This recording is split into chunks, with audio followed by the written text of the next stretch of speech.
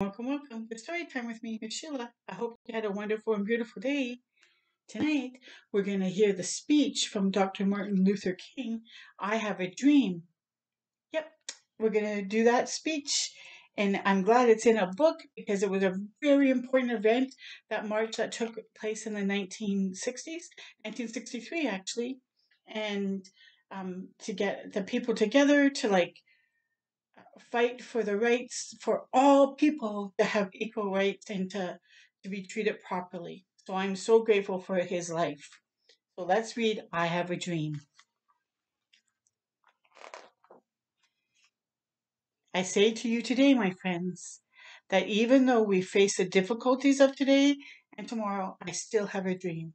It is a dream deeply rooted in the American dream.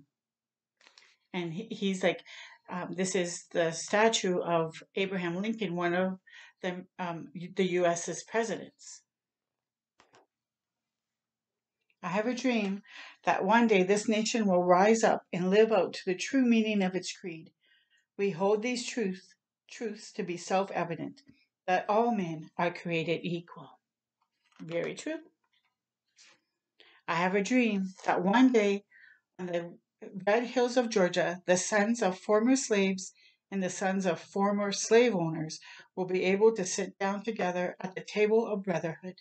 I have a dream that one day even the state of Mississippi, a state sweltering with the heat of injustice, sweltering with the heat of oppression, will be transformed into an oasis of freedom and justice. Yes. I have a dream that my four little children will one day live in a nation where they will not be judged by the color of their skin, but by the content of their character. And there's his beautiful children when they were little. They're all grown up now. I have a dream today.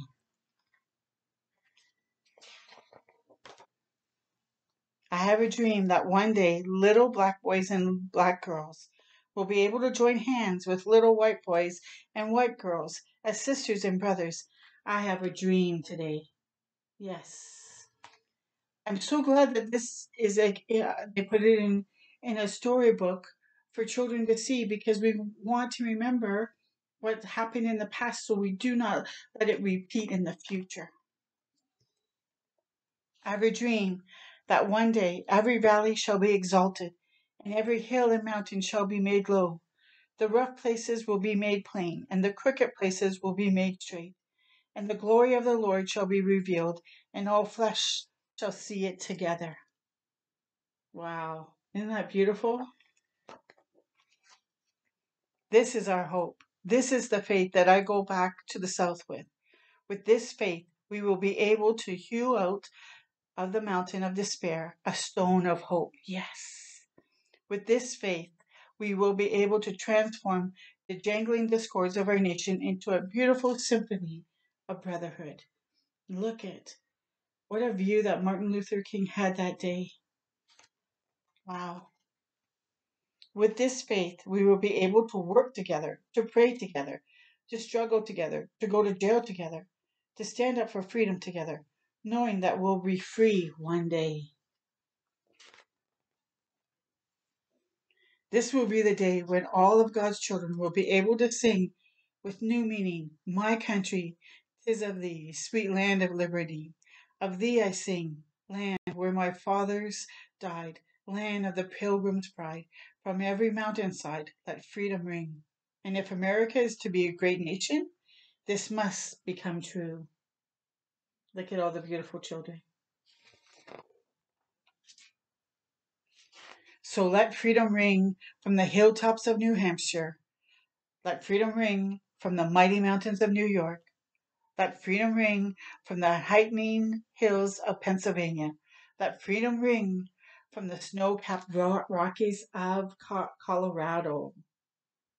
And those beautiful pictures? Let freedom ring from the curvaceous slopes of California. But not only that, let freedom ring from Stone Mountain of Georgia. Let freedom ring from Lookout Mountain of Tennessee. Let freedom ring from every hill and molehill of Mississippi. For every mountainside, From every mountainside, let freedom ring. And when this happens, we will allow freedom to ring when we let it ring from every village and every hamlet, from every state and every city. We will be able to speed up that day when all of God's children, black men and white men, Jews and Gentiles, Protestants and Catholics, will be able to join hands and sing in the words of the old Negro spiritual. Free at last, free at last. Thank God Almighty, we are free at last. Is that not an incredible speech? I so hope you enjoyed it, and I hope it inspires you to go and be your best self and go love on people and make a difference in this world. And remember, you make a difference just by being your own beautiful self. So keep shining your light bright. Until next time with me, Miss Sheila. Take care. Bye.